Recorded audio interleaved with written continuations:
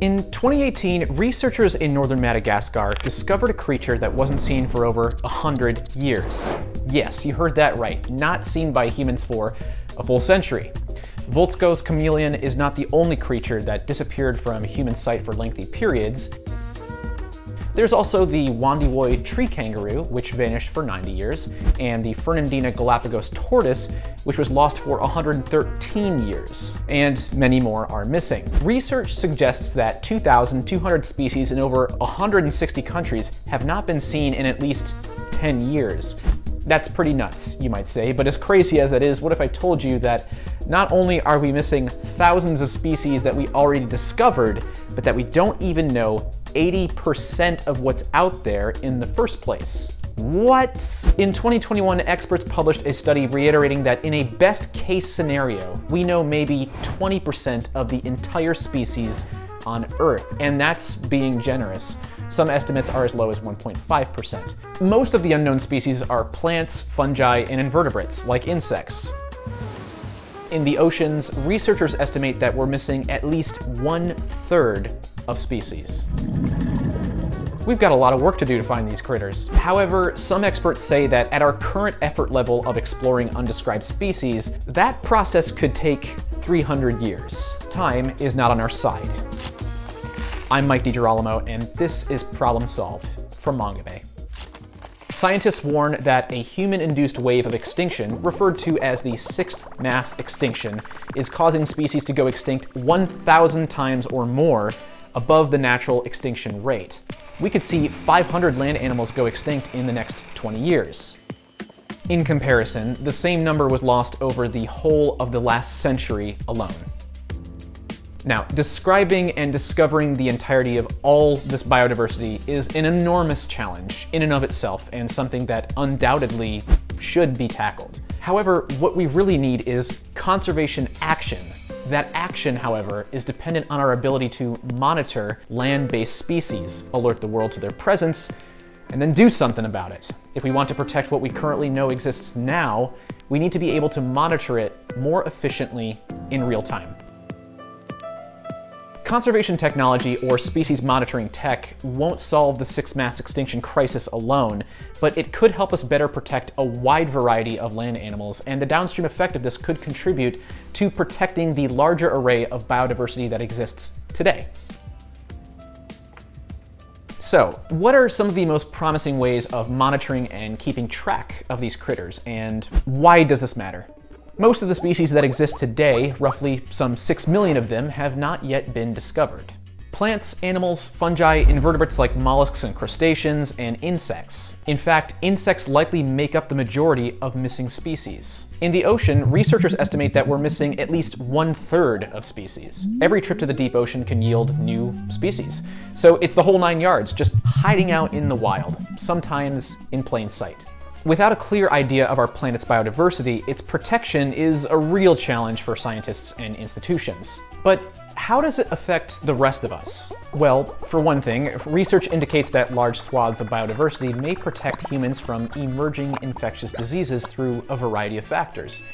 Biodiversity helps create what's called the dilution effect, reducing the likelihood of disease transmission to humans.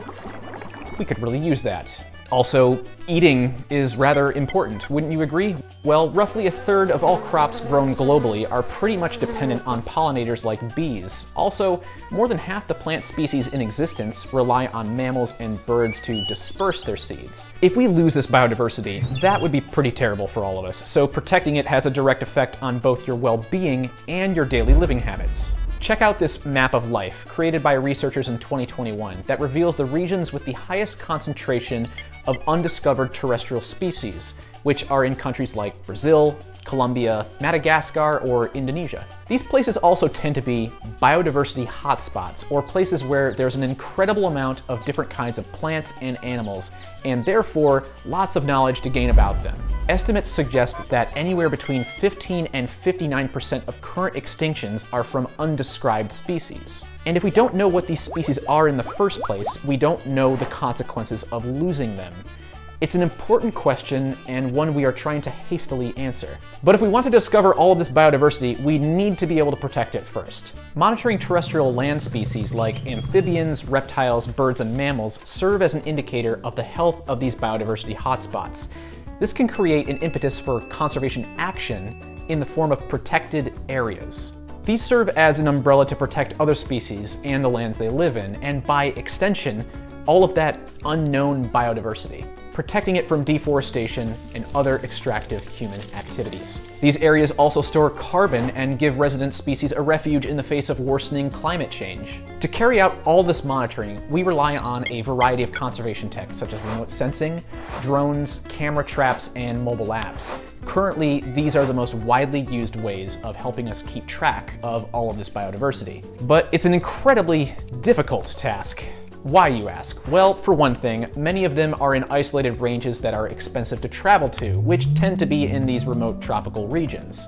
It's not just hard to get to these places, but extremely difficult to work in them, as they are often regions that have extreme and challenging weather and extreme and challenging topography. Literally, the landscape itself is a barrier to monitoring and discovery. Anyone up for a hike?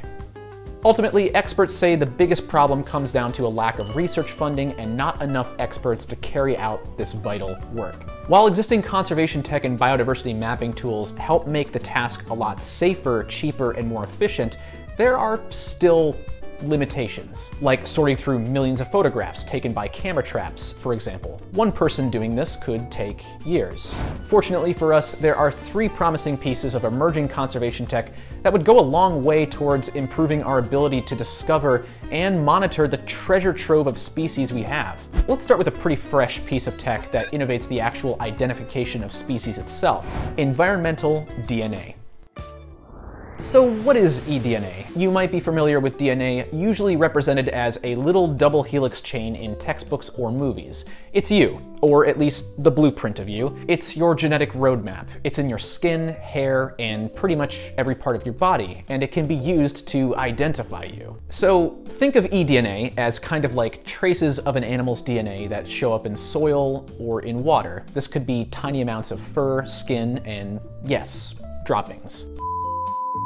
Being able to analyze this data is what eDNA is all about. It doesn't just help us monitor species we can see, but it can also help us detect species that are too difficult to track using other methods. eDNA can save a ton of time and money. Imagine being able to track the presence of shy land mammals simply by testing the water from a nearby river. Well, that's what Arnaud Liet did last year when his team analyzed the eDNA from the water of the lower catchment of the South Chilcotin Mountains in British Columbia. Welcome to British Columbia. I just saw a huge bear poop 100 meters from here, and I'm just collecting sample of water in the stream that you can see here and screaming regularly, "Hey bear!" so that they are aware that I'm here and we don't surprise each other. They found this method could track the biodiversity of land mammals as effectively as camera traps. Wait. Tracking land mammal biodiversity from water? Yes, we're not kidding. How? Well, I know this might sound gross, but bits of mammals end up in the water like, again, their droppings or skin. That can be analyzed. Its potential doesn't stop there. Scientists have used eDNA in water and soil samples to detect everything from bacteria, fungi, and invertebrates to fish, birds, and reptiles. Now, there are limitations to this technology. It cannot tell us the abundance of animals in a given location from a single sample, just whether or not they are present. However, scientists are pioneering a way to detect Sumatran rhino numbers by looking for specific DNA markers of individuals in, wait for it, their droppings. But perhaps a more notable real-world application of this tech would be the EBioAtlas program, a project that uploads eDNA from remote regions into an international database that monitors the status of the world's species. This data can be used to update the IUCN Red List, which is the foremost recognized authority on the status of the world's species. Updating that list can give local communities the ability to tell extractive industries, such as mining, hey, you can't mine here because there are endangered species present. Na kupitia hii tunaamini kwamba sampuli zinazokusanywa zitatusaidia katika kupata taarifa mbalimbali za nini kilichopo katika water body yetu ya mto Malagarasi, ambayo mwisho wa siku tatupelekea pengine kuwa na sera bora katika kufanya management. Super cool, I agree. eDNA isn't the end of the story though. You also need to be able to organize conservation data from all the other pieces of tech, ideally as you collect it. Doing that manually, well, let's just say is not fun. What you really need is a constantly updating one-stop shop that can be accessed online. Is that possible? Well, yes, it totally is. And it's possible with networked sensors.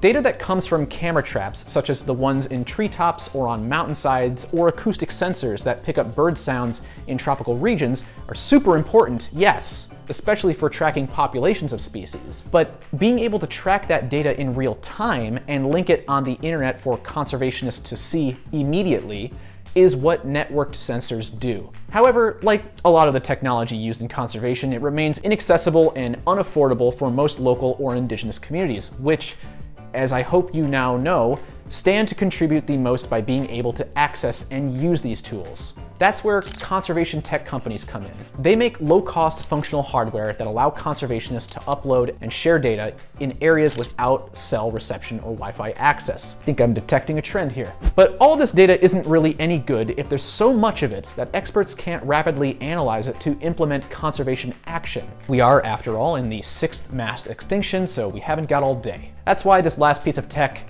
is arguably as important as the data itself. AI machine learning. Artificial intelligence, which involves machine learning and computer vision, can sort through massive amounts of data to analyze and extrapolate trends quickly. Instead of hundreds of people having to look through millions of photos, eDNA samples, satellite images, or other data, machine learning can do this for you in minutes. Affordably, I might add.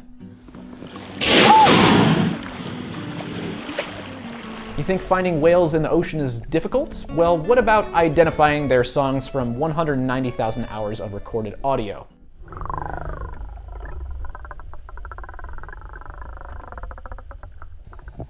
Doing that manually would take quite a while, so scientists at the National Oceanic and Atmospheric Institute are using AI to aid in the process. It helps establish patterns and sounds for species like humpbacks near the Hawaiian and Mariana Islands, and scientists can enjoy a little more free time.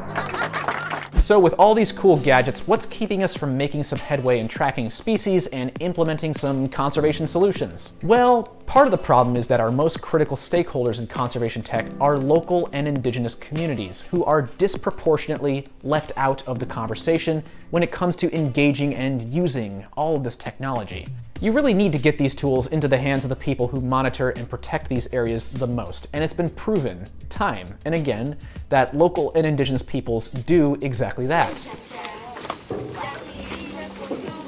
There is progress here with mobile apps that make this collaborative process easier and more accessible, especially to indigenous communities. But still more needs to be done. Developers should be working with conservationists and see the conditions in which they operate to ultimately make better products. However, many conservationists remain optimistic about the future of conservation tech, which is becoming increasingly accessible, collaborative, and continues to evolve rapidly. So there you have it. If this trend continues, humanity will be well on its way to discovering and better monitoring the currently countless species out there. Of course, then we need to use that data to take action to save these special species and places, which you can do by supporting and participating in conservation initiatives. You can even volunteer for citizen science programs in your area. Contact your nearest university, local government, or conservation organization to see if one exists around you. Yes, you too can help monitor the existence of species, a rare instance where staying glued to your phone might be good for the environment. And you can also become active in the policy-making process around conservation in your area by making your voice heard and supporting local laws and policy that prioritize local stewardship of the land as well as indigenous rights.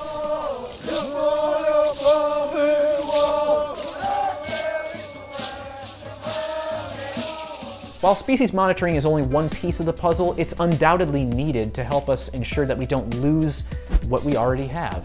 If you enjoyed Problem Solved, please share this video and subscribe to Mongabay on YouTube by clicking subscribe. And don't forget to follow us on Instagram, TikTok, and LinkedIn, where our handle is @Mongabay. Thank you so much for watching. See you next time.